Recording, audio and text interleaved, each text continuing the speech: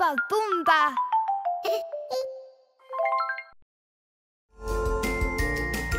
Today is a windy and sunny day, and Emma feels that it's a beautiful day to fly a kite with Leo and David. She has invited them to play in the park, but it seems that her friends are running late. Impatient, Emma looks at her watch, but something strange happens. The watch starts to vibrate and sparkle. Suddenly, everything around her is transformed, and Emma appears somewhere else.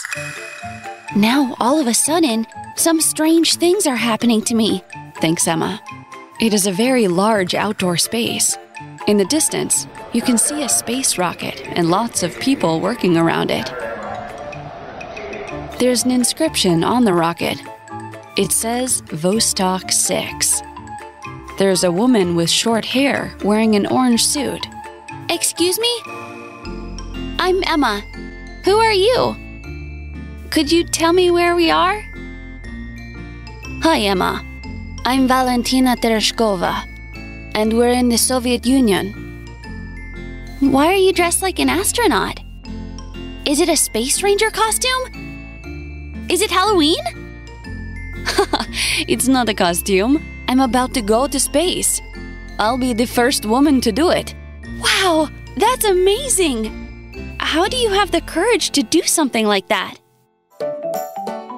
A few years ago, I jumped from a plane with a parachute for the first time. I love the feeling of being in the air and looking at the earth from above.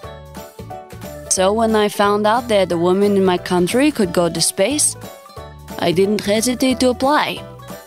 And I was chosen. Also, if women can be railroad workers, why can't we fly in space?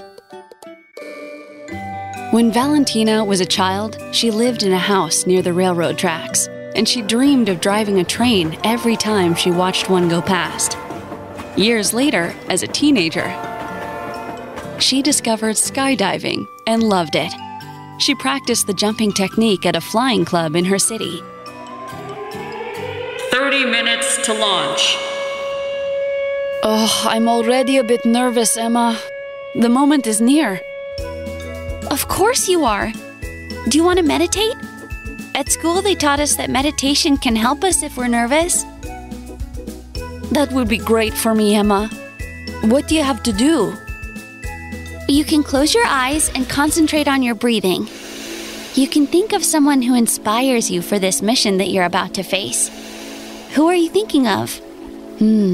Let's see. I'm thinking of Yuri Gagarin, who was the first person to travel to space 2 years ago. And he's also from my country. Who are you thinking of? I've met so many brave people. Sometimes I think of Joan of Arc or Amelia Earhart. Oh, Emma. They really were brave. Valentina and Emma close their eyes, breathe deeply, and meditate. Suddenly, their meditation is interrupted. 20 minutes to launch. Is heard over the loudspeaker. Well, Emma, the show must go on. This meditation helped me. Thank you very much. Now, I must go fly like a seagull. I'm imagining you as a seagull, flying free, Valentina. That's what I'll do, Emma. And always remember that it doesn't matter what country you're from. Space brings us all together. Goodbye. 3, 2, 1. Emma watches the launch of the rocket that will transport Valentina through space. The noise gradually fades, and the rocket gets smaller and smaller until it crosses the blue sky and disappears into space. Valentina Tereshkova was born in the Soviet Union in 1937, and at just 26 years old, she was the first woman to travel to space. She orbited the Earth 48 times in 3 days. To date, Valentina remains the only woman to have traveled to space alone. Curious and brave people, clever and passionate people.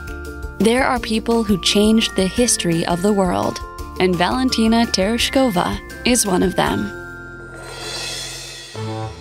Thanks for listening to this brave story. I'll see you next time.